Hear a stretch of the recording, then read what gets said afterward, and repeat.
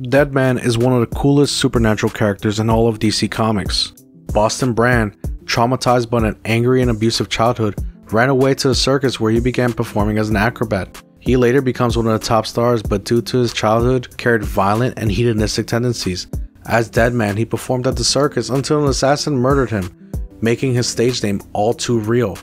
The Hindu goddess Ramakrishna transformed Brand into a spirit capable of flight, invisibility, communication with other spirits, traveling across dimensional boundaries, and most famously, the ability to possess the bodies of humans for a period of time.